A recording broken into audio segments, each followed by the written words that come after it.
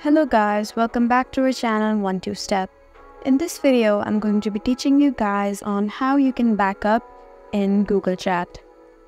So first of all, open Google Chat. Now go to this 3-line button over here and tap on settings. Go to your account. Go to your info, privacy and security over here. If you have already backed up your email, then Google automatically backs up your Google Chat as well. So just go to data and privacy to see if you've turned your history on. As you can see in this history settings that I've turned all of them on. So I've backed up my Google account. If you haven't done so, then please turn them on and then you'll be able to back up your Google Chat account. So guys, that's how you back up your Google Chat account.